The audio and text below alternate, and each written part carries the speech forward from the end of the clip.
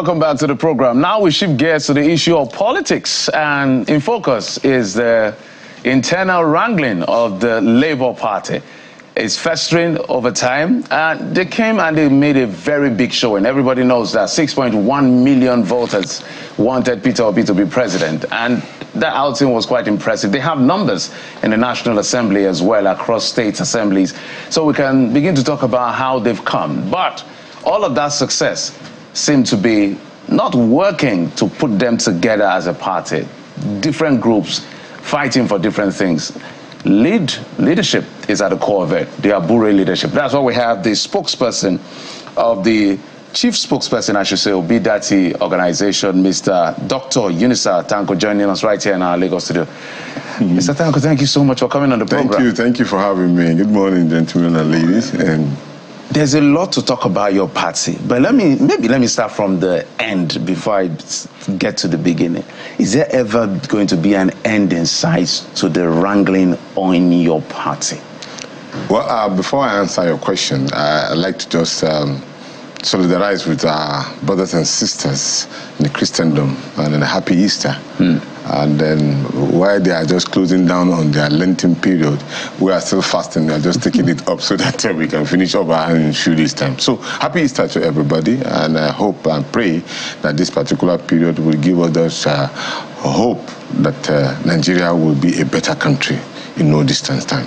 Now, to answer your question, everything that has a beginning has an end. There's nothing that comes from the sky that will not land on the ground. So definitely there will be an ending solution to the problems. At the point in time, nobody thought that Labour could get to this particular level. But then here we are. Good or bad, we are all in the news. As we're speaking now, almost everybody that doesn't know Labour now is knowing Labour. So it's even the pure publicity on its own.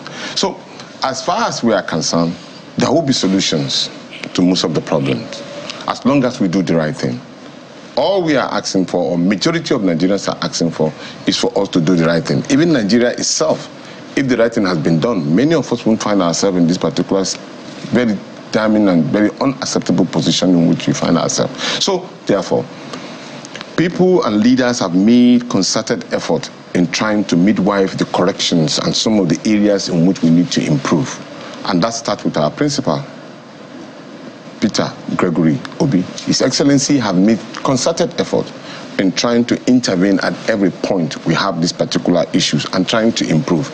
What did he do? He first of all met with when the issue of the National Convention came up, he gave suggestions to the National Chairman that because we are bigger now, we need to have consultation with a wider level, meet with responsible and interested people, i.e. the TUC and the NLC, stakeholders, the obedient group, young generation people who are interested in seeing Nigeria work, meet with, leaders who have different ideas that can midwife us into a greater height.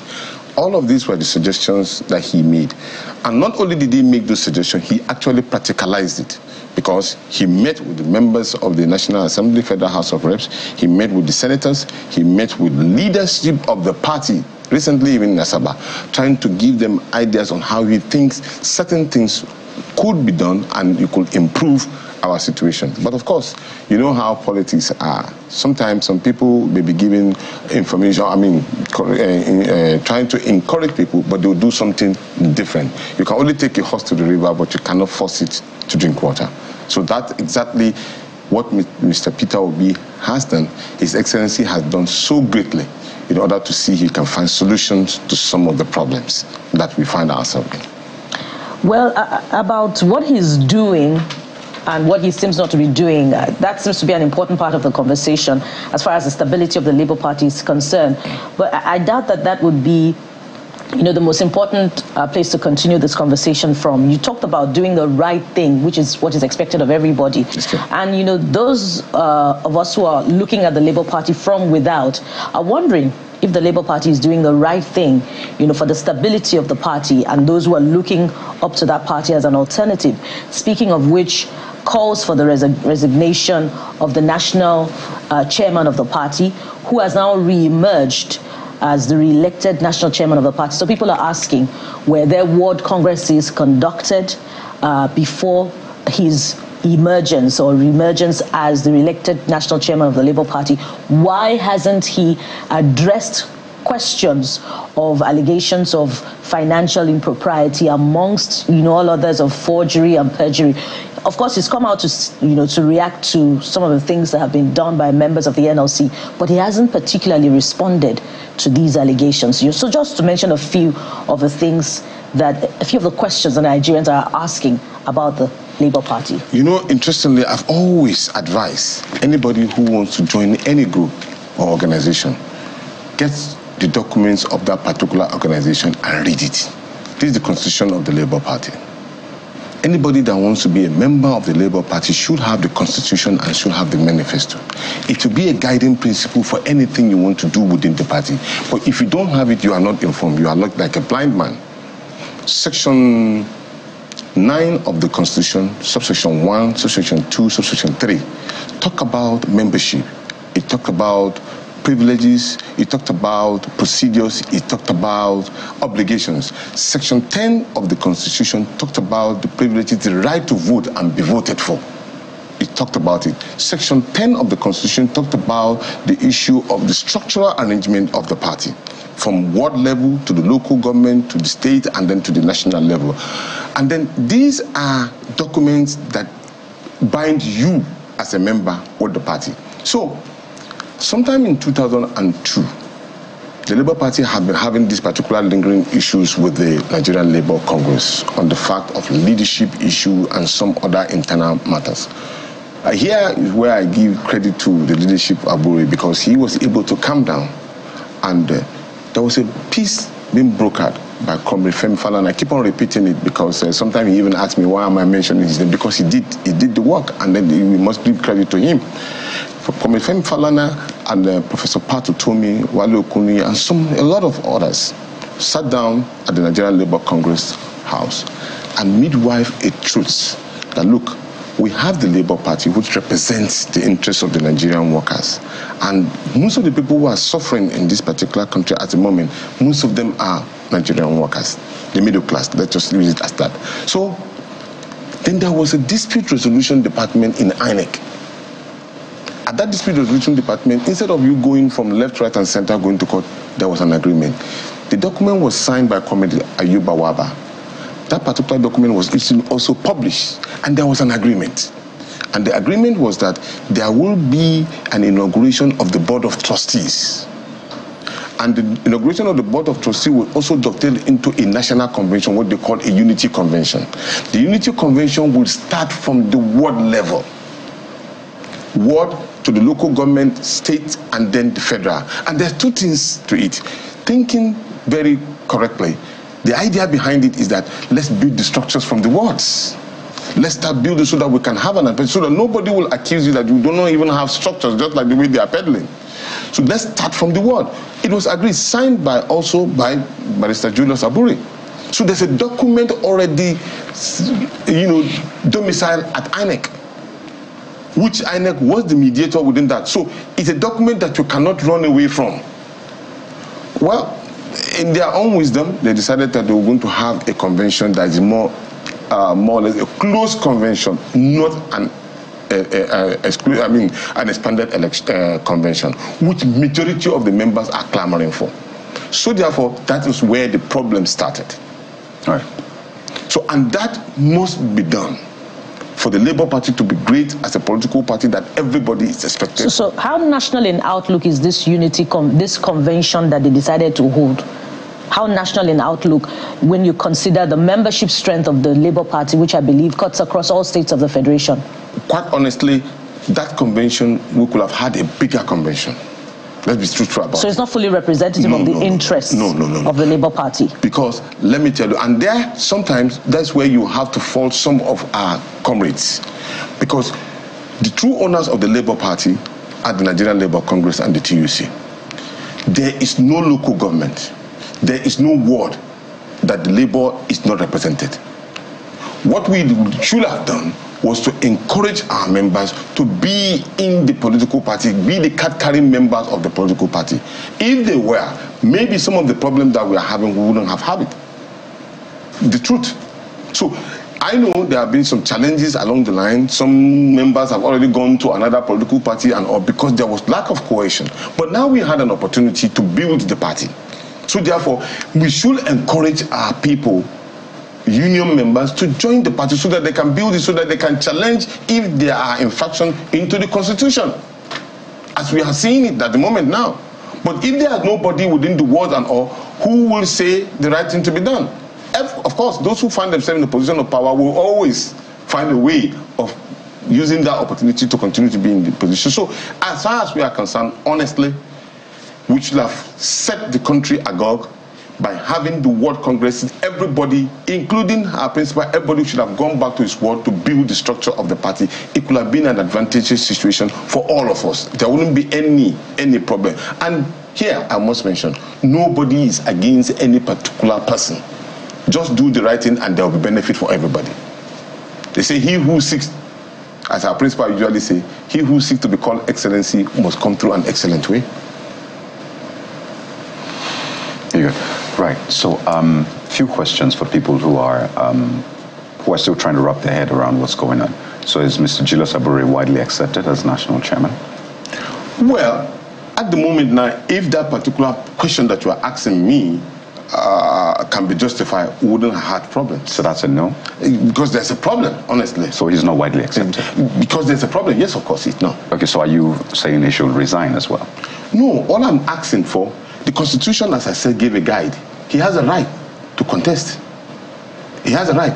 But let's put it up to the table so everybody can contest. So he should step back? Yes, we should. It's the normal thing to be done. Which is like, you should not more be the chairman. Resign. Let us conduct this process as it ought to be. As a chairman, yeah, he has a right. There's a process. Right. The process is, number one, you put up an electoral committee. No, I understand you. So I just want to know what the demands are, so we're clear. The demands is very clear. Yeah. Let us have an inclusive convention. So that's for the Obidati organization? Yes. Let's have an open and acceptable convention that will carry everybody. Put up a committee that will be in charge of the convention. That's how it is done everywhere. So just to be clear, since we're in the Easter period, yes, and I just want to draw this analogy. So within Jesus' camp, there was a Judas, right, that's betrayed. Yes. There was a Peter that denied, and I'm not even talking about Mr. Peter Obi, it's just a coincidence. So who is the Judas in this case? Who is betraying the party? Well, I cannot say exactly who is betraying the party. But once you are not doing the right thing, you yourself know you are betraying the party. As I'm seated here, if I'm found wanting, not doing the right thing for the interest of the party, I could be counted as a Judas. Okay, so let's take those boxes further. The Labour Party is sending conflicting signal, and I'll tell you why. You talked about the concern raised by the presidential candidates. He wasn't in that convention. Yes. You were not in that convention. True. The governor of Abure State was not in that convention. Yes. But his deputy was the one that announced the winner affirmed the Abure, and I heard his executive, all of that. And I heard, we understand that at some point he was even saying, look, just like Peter Obi, let's consult further and wider so that we'll have a more robust convention. So having said that, and having his people there is a bit confusing. That's on one hand. Second, when you look at what should compose of a national convention, what exactly did Julius Abure not tick in the boxes besides the controversy around forgery and allegations and all of that? Because I'm looking here, national chairman and all members of the TUC, okay, this is where the problem is, which is the first, right? So the president and vice president elected, governors and deputy, members of the National Assembly, chairman and councillors. So if all of these 11, I think in your article, that should be Article 14, composition, function and powers of the organs of the National Convention now. There are about almost 20-something items here.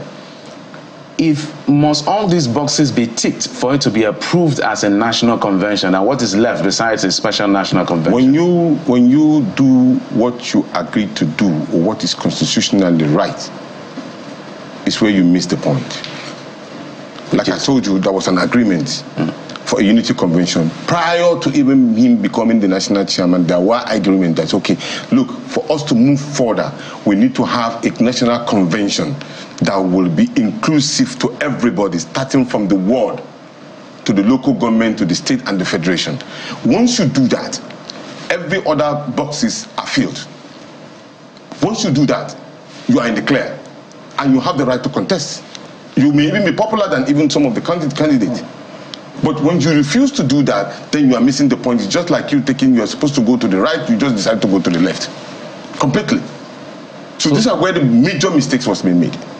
So does this mean now that the only way to resolve this is through a special national convention, or it has what happened has been invalidated because all the components that are required are not met? What exactly is it? Yes. Now, even in section Article 13 of the Constitution, subsection C, give room for special national convention in case of issues of this nature. So everybody has a right now to go back to the drawing board and agree on the processes that will be followed to usher in or revalidate or reconfirm a national leader. And that can be done through this particular process. Once this is done, there won't be problems.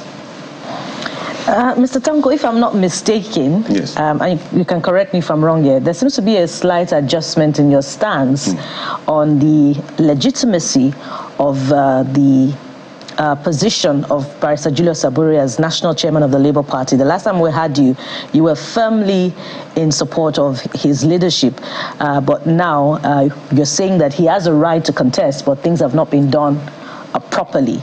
I wonder if this has anything to do with the NLC's latest position that things should be done properly and the picketing of Labour Party offices in Abuja, in Edo State, as we have seen, and the position of the NLC president that Mr. Julius Abure should resign.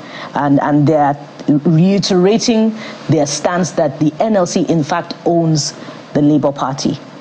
Am I correct about the adjustment in your stance? No, there was no adjustment. Let me reiterate.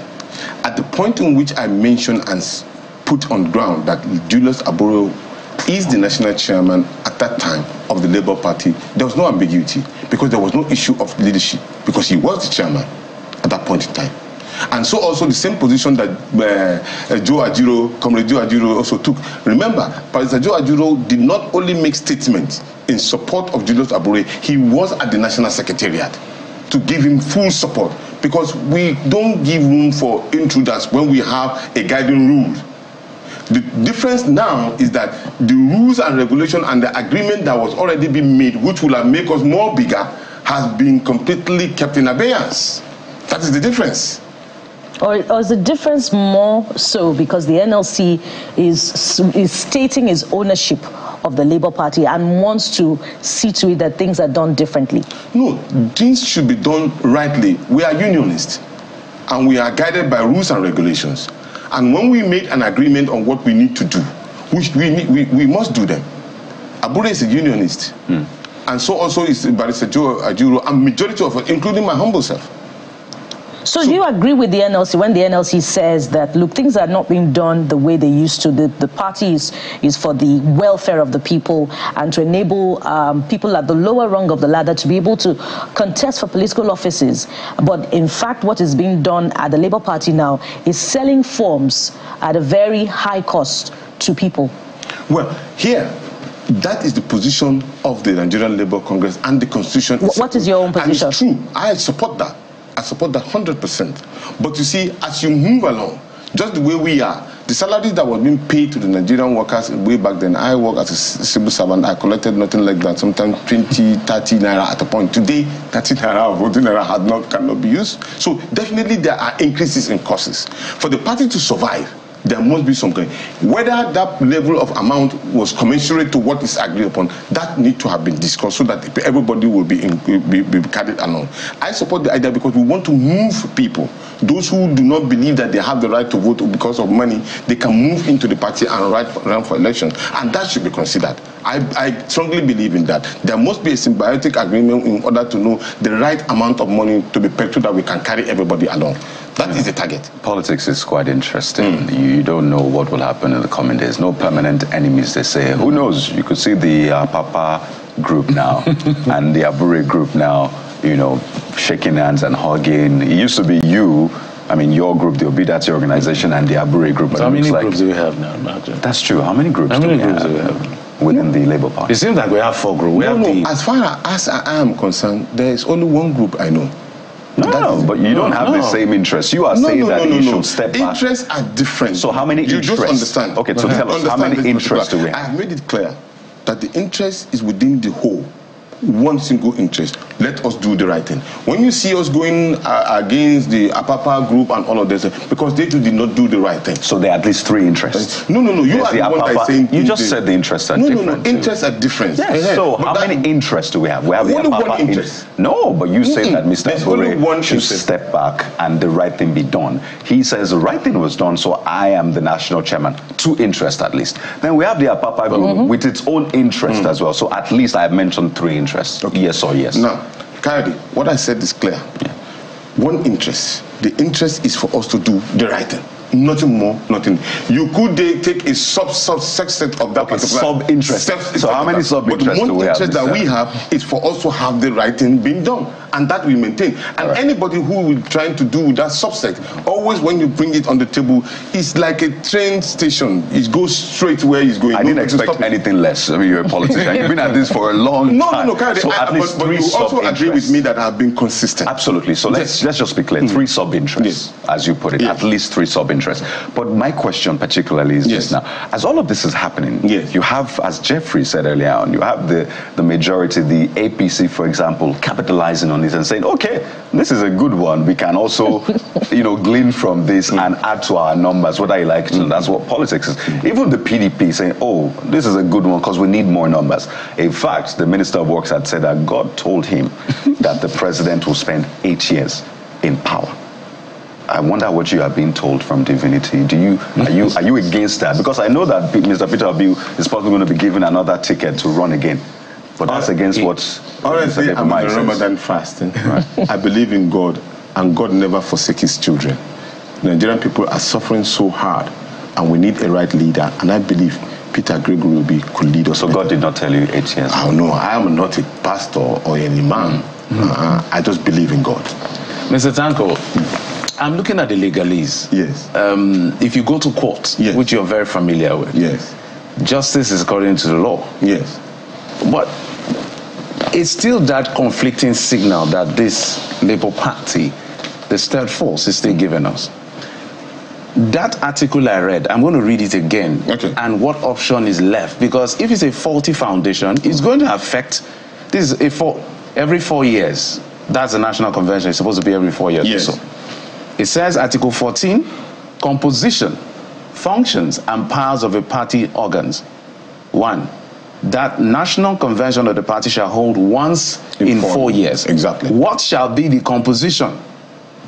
The very first composition, which was absent in that convention, national chairman and all members of the National Executive Council, including the NLC and TUC president and general secretary.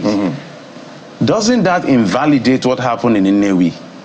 Shouldn't that call for, because what I'm saying in essence is, if you really, every group is really interested in the development of the party, should follow the law.